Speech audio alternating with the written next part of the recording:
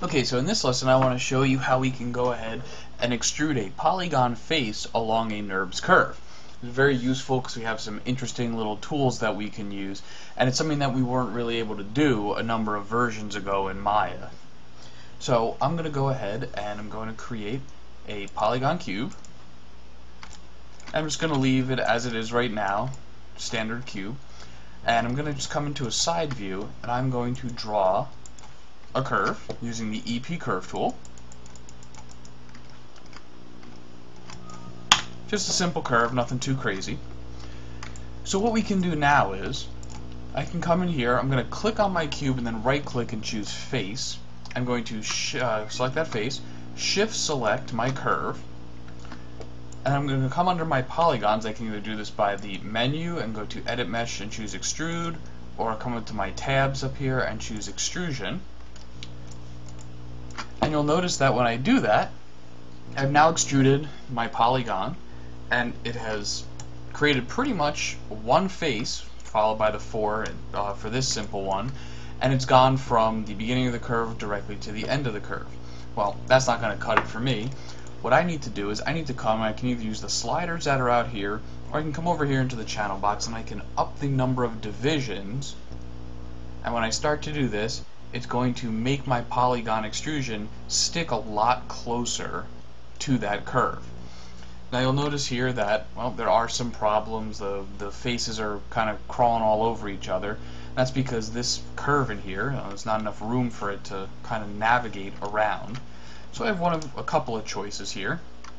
I can either keep those divisions high, and I can come into my original cube,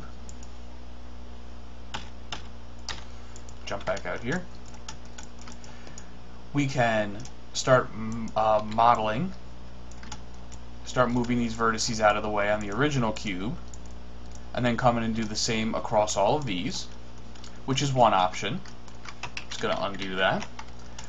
We could also come into the curve and work on its points. Just go ahead out here and we'll choose our CVs, and I can start moving these around, which will then alter how this surface has been created, give us a little bit of a better look.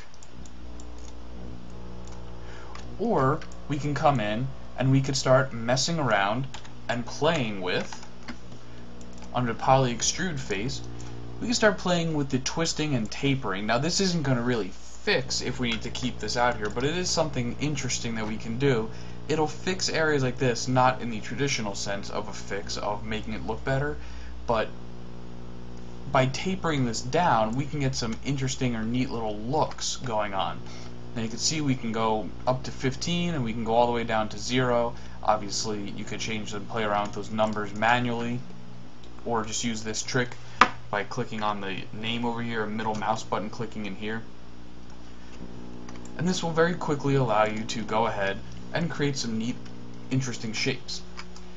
Now, unlike when we did our Nurbs one where we just had our circle that we can delete afterwards, here the cube that we originally came from is still going to be here. So we could come in now and delete the faces out if we didn't want that to be there anymore, or go in and modify it like we have before, like we were doing just a couple of seconds ago, in order to get this to be a shape closer to what we want.